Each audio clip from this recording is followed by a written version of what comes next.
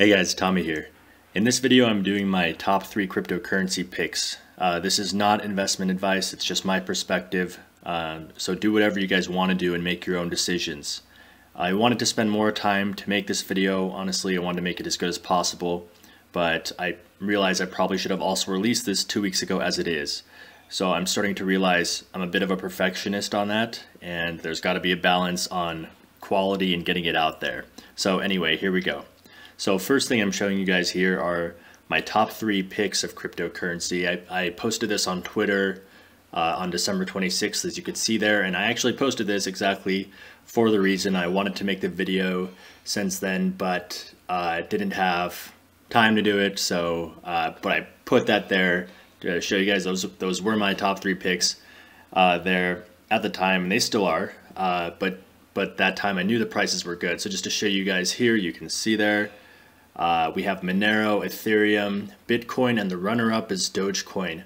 So at the time of posting this, Monero was right around $10, Ethereum was around $720, Bitcoin was about $910, and Dogecoin was about $232 per million. And of course, again, Monero is my #1 pick, Ethereum's my #2 pick, Bitcoin's my #3 pick, and the runner-up is Dogecoin. So my picks were quite good.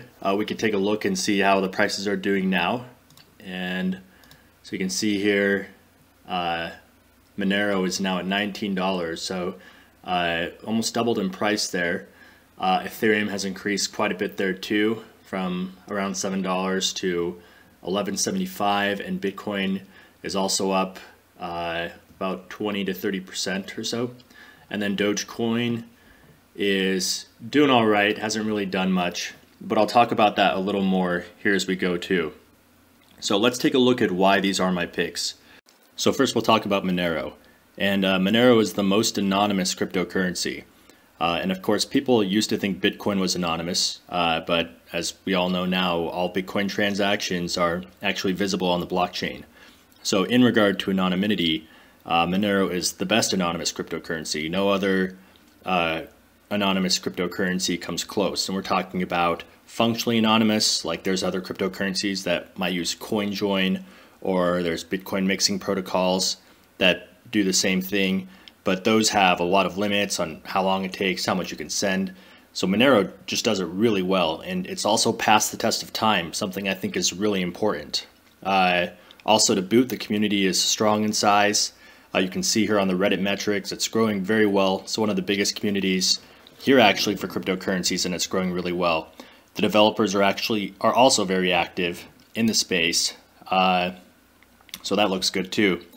As far as on Monero, I think it will have a big role as people want to keep their finances private. One thing on Monero is you can't look up to see how much someone has. Like pretty much most other cryptocurrencies, you can look at the blockchain and see how much people have. Monero you cannot.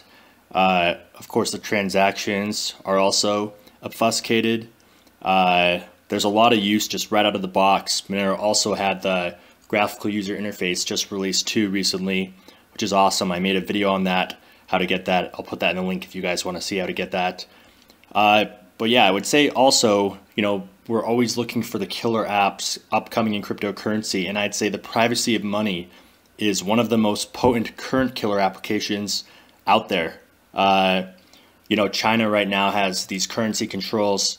If you're not aware, you can't wire more than $50,000 a year out of China. And of course, there's ways they try to work around this and use Bitcoin. And I've heard since the Chinese government is now starting to pay attention to what Bitcoin is doing. Well, with Monero, you can circumvent that and they really can't see what you're doing. So it's really powerful. There's more uses than that for Monero, but we'll just leave it here for now.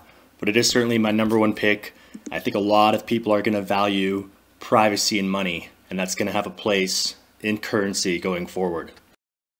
So next is Ethereum, and I just made a video on Ethereum's value. I'll put a link to that below.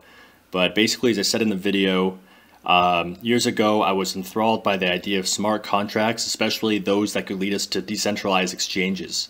And I just feel like I have to mention this.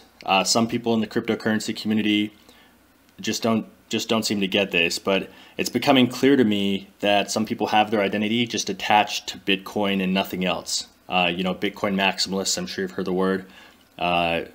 Basically, they think it's Bitcoin or nothing. Personally, I think this is incorrect, and I guess that might be because I'm not attached to cryptocurrency. I want to see the space evolve. Once again, I'm looking for the technology to evolve. So I appreciate the steps that are taking us there. But anyhow, but you know, that's the beauty of it too. You know, everyone has, just like you can make your own life decisions, you can make your own decisions, what you want to do with cryptocurrency, which ones you like. So that's the beauty of it. Do whatever you like in that, and it's your results on which ones grow and which ones don't. So that being said, on Ethereum, I think one of the biggest values of cryptocurrency as a whole is the free expression of money. So just to elaborate on that, the internet made us a lot more free, but money has still been tied down. I see cryptocurrency as making money more free. Not free as in costing nothing, but free as in freedom.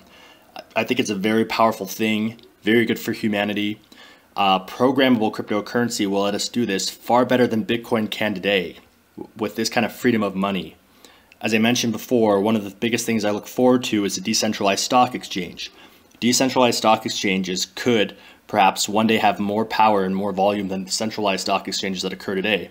I'm looking far ahead here, you know, in the space of up to 10 years ahead or more, or sometime in that range. But this is extremely powerful. It gives a lot of power to investors, traders, and I think there'll be a lot more of us who do that when we have more control of our money. It's a great thing. So why am I interested in this? Because I feel like it reflects the true nature of money. And I love that. I study big money related subjects quite a bit on my own. I think it's important to realize that for any person who's using money, money is energy. Where you put your money, you empower. And so when you have more control over that, you'll have more power. You'll have more power to empower the things that you support. And you can really choose what you want to give your energy to. Understand that today you have to use the currencies that are given to you, like the dollar or euro. You have no choice, and you may not support everything those currencies are doing.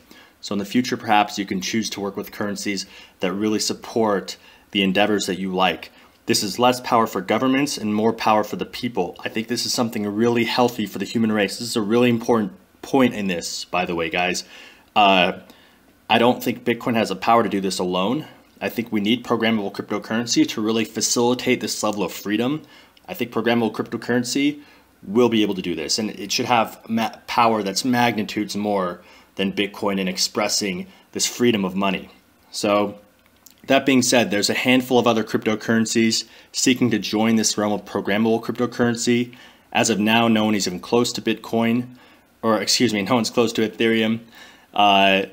So I would say in this way, Ethereum is actually like the Bitcoin of programmable cryptocurrency. You know how Bitcoin was first and whatnot. Ethereum is kind of like that for programmable cryptocurrency.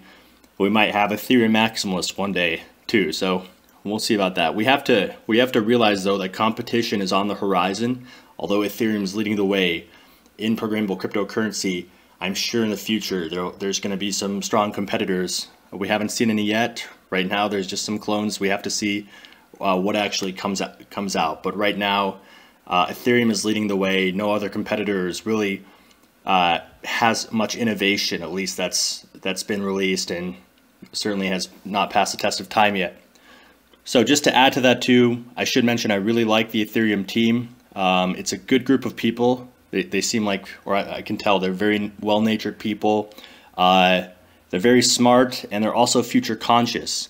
It's good to see this kind of, it's good to see them focusing on these things. One thing they're implementing is sharding. So if you don't know what that is, it's basically a master chain and then child chains below it. So for example, if we're talking about scaling cryptocurrency on a blockchain to a really big level, imagine that you have a master chain and then a company has perhaps hundreds or thousands of child chains that are just full of data. And that data is, you know, they'll fill up a chain with perhaps 100 terabytes of data or more. And the transactions on the child chain will be extremely cheap to do. Those blocks or the whole chains may become really full, and they may just push it aside and go on to a new chain. This could happen as frequently as even every day that they move on, and those old chains could be validated by just one or two or a handful of computers or servers.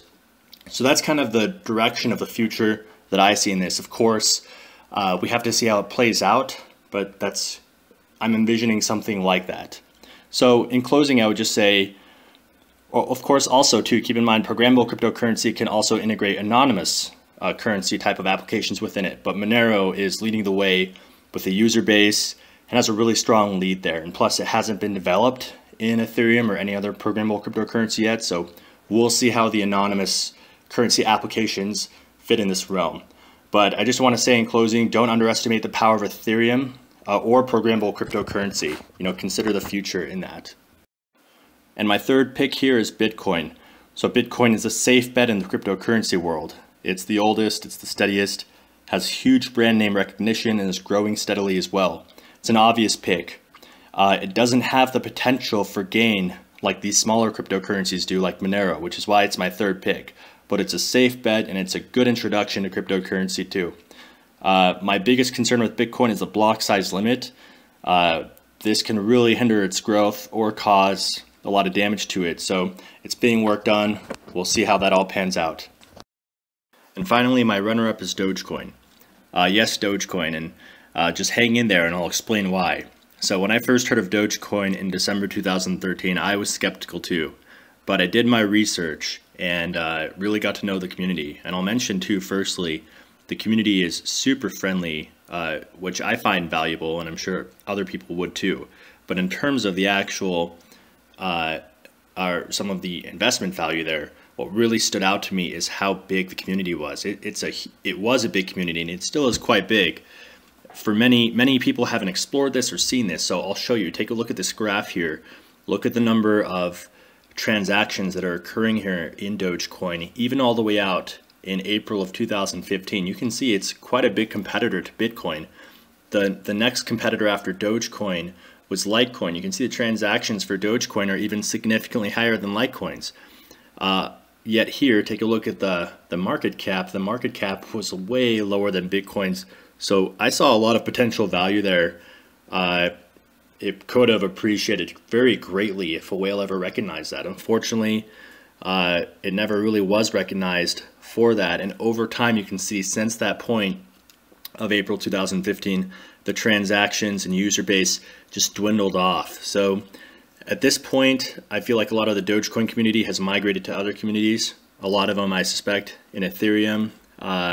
Nonetheless, even though the transactions and user base is down, I don't underestimate Dogecoin. It's my runner-up, so lots of love for you guys out there. A very loving community, and I think that's, if we take a big step back here, that's the whole purpose of life, in my opinion, is to feel good vibes and that kind of stuff. And the Dogecoin community really embodies that. So that's it for the video, guys. Hope you guys liked it. If you do, give it a thumbs up. If you haven't yet, be sure to subscribe. I wish you guys the best, and I'll see you on the next one.